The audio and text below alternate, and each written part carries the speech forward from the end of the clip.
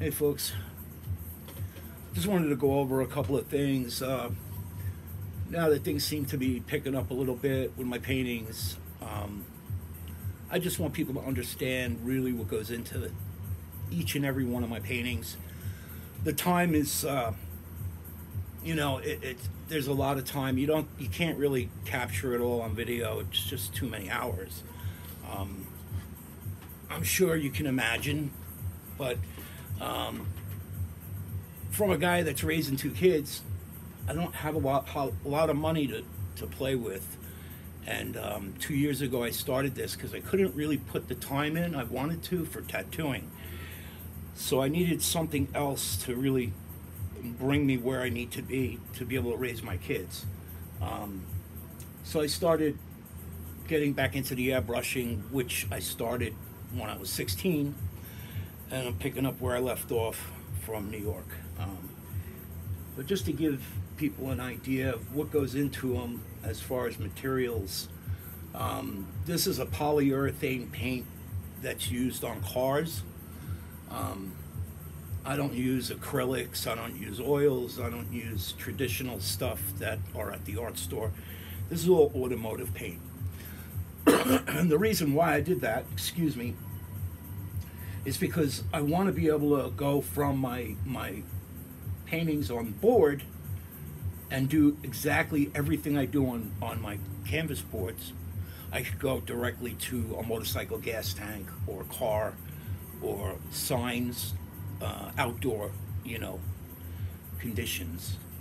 So they're very durable when I get done with them. I mean, you still want to be careful with them. They do scratch, they will chip, but they won't stain or anything like that. But just to give you an idea, these little bottles of paint, little 4-ounce bottles, they're about $30 each, all depending on the color. Or candies. I have all these different candies, which I want to get more of. The more materials that I have, the nicer I could do my paintings. Everything goes from acetone, lacquer thinner. You can see over here, the reducers are for the paint. The acetone is for the primer, which is in the back there. I got a quart. A quart of this stuff is like $60 with the hardener, and I can only do these boards. I could do, I think, 4. I get away with 4 of them for half a quart, which isn't too bad. It's pretty good. It's better than the Rust-Oleum $10 quart. I don't like Rust-Oleum primer. This stuff is professional. It's the best stuff for my job. It works the best. I just had to keep upgrading everything as I moved along because of issues with, just to keep my process smooth running and to have the least amount of problems, so I could get these paintings done in a reasonable amount of time. Now that it's getting more of a professional level, I want to be able to tell people,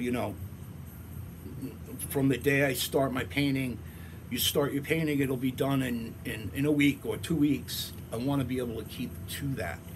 And I ask for a deposit when I get started, and then a balance when I'm finished with the painting. And then a lot of times I need the shipping added, tacked on to the price of the painting. It's costly to ship them. And if I had the money and I was making, more money, I can throw in some of that stuff with the initial price. But again, I just wanted to show you some of the products. I goes from these are the masking materials. I buy a roll at a time, this, and then this is some special effects. This is the clear coat here. And then the white, I use a lot of white because I paint my boards white as a base. And then I do my painting on top of that. In the future, I'll buy larger amounts. Of course, it's less costly. If I could buy a gallon of paint, I just don't have that kind of money to lay out right now. So if I buy a thing of white like this, you know, this will cost me almost $80, $90. And the black, same thing, because I use a lot of black. Taco wants to talk. What's up? You want me to open the window? Anyway, yeah, there's a lot of money right here in front of you as far as my materials, everything. Sandpaper, tape, all these little rolls of tape. They're pricey. The sandpaper is not too bad. The Sorel, this helps me transfer the design onto the board. Plus I have the computer, and I have the latest computer programs and stuff to create this art and transfer it onto the board. And like, this is one of the boards here. It's just primed. I like to get them pre-prepared. So I'm actually on my way to Home Depot right now, and I get some more wood, and I do that all at home. I put these boards together, I prime them, and I leave them primed, so when a customer's gonna come and get one done, I could just wet sand it, shoot it with white, and as a part of the process, that helps when I do it fresh like that. It's easier for the process. I have less problems. So you can see, you know, this is one of the boards, and I Gorilla Glue them down and staple them.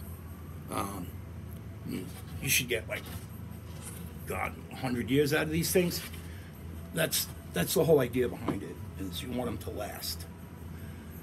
So anyway, I got to get going. A couple of boxes to run to the post office, and then off to Home Depot. And I got to get some more boards built. I got one painting ready to go in the back there, and finishing up that one. I'm almost done with that one.